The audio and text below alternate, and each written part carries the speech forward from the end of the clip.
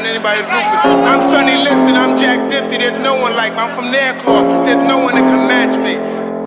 My name is Not Seeing the Dream. I'm a 15-year-old amateur boxer, giving my views and opinions on everything boxing related. I'm here to give you guys consistent, reliable, unbiased commentary. Boxing is my passion, slaying trolls is my hobby. Hope you enjoy. Like, comment, and subscribe.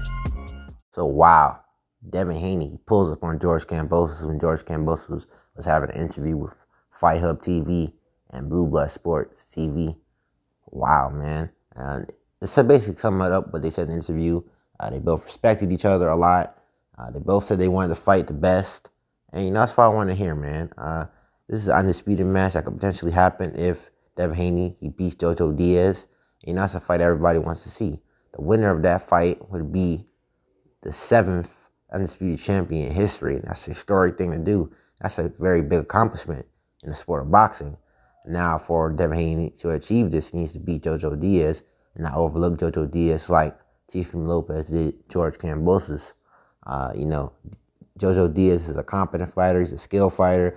You know, I think he definitely has a chance to beat Devin Haney, but I don't think it's that big of a chance. I think that Devin Haney is a more athletic fighter, and he's the better boxer.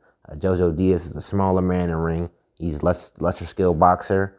I think he definitely has the will to win, but I think it's going to be where Devin Haney is just going to outclass Jojo Diaz, similarly to how Gary Russell did against Jojo Diaz. Gary Russell Jr. was beating Jojo Diaz up throughout the entire fight, using his hand speed, consistently moving off the back foot, and even get in the middle of the ring with Jojo Diaz. Devin Haney, in his last fight, he showed the ability to mix it up with his offense and his defense. The one thing that Devin Haney needs to be sure of is not to get caught with a big punch like he did in the Jorge Linares fight, because in the Jorge Linares fight, Jorge Linares did manage to hurt Devin Haney.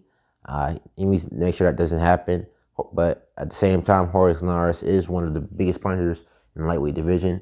Jojo Diaz is more of a respectable puncher. He has 31 wins and 15 knockouts, 1 loss. So I think that Devin Haney definitely needs to respect his power. I think he needs to not put on, you know, a show and leave himself to get open, but put on a dominant performance. If he does beat Jojo Diaz, then we can finally see Undisputed, because I'm getting tired of people ducking Devin Haney. Devin Haney definitely wants to fight the best, but, you know, as a champion, he shouldn't have to look under rocks and crevices just to get his fights. You know, it's ridiculous that his mentors, Ryan Garcia and Javier Fortuna, even Jojo Diaz, all ducked him. Jojo Diaz had to be forced to take this fight, otherwise he would look like a duck.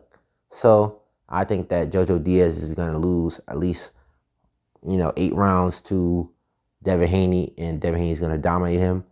Hopefully this fight happens, man. I really want to see it. I want to see Devin Haney get his fair shake.